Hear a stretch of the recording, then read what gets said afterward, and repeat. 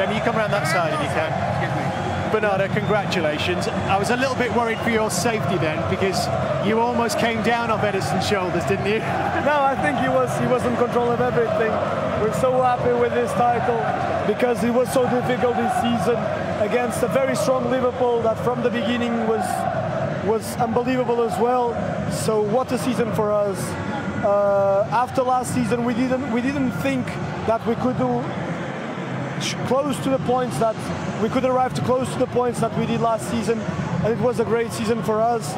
Of course, we still have the FA Cup, which is very important for us, because if we win it, we do the treble, which no one has ever done it, and we want to do it. But so happy with this achievement, and so happy with the back-to-back title, which is the first time this club has ever won 2 Premier League titles in a row. How do you think it has been possible then? To be honest, after that Newcastle game where we lost there away, we thought it was very difficult, but then we won 14 games in a row, which is incredible. We're very happy. I think our season was amazing.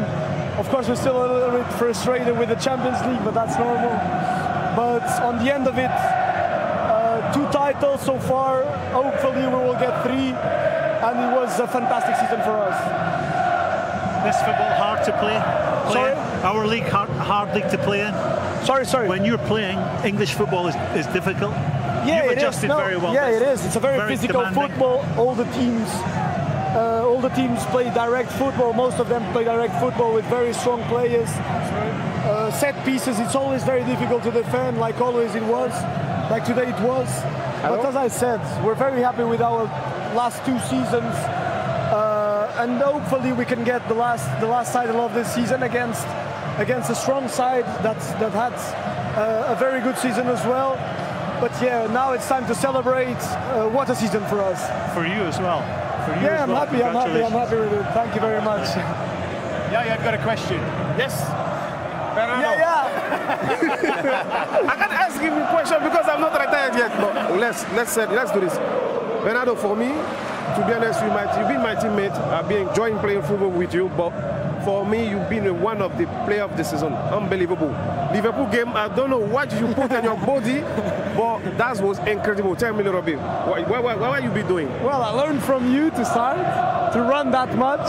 Thank you. I had a very good season. I'm very happy with my season. I prepared it well because last season I didn't play as much as probably I wanted to, so this season I had to prepare well, and I'm very happy to be an important player in this squad, in this amazing squad.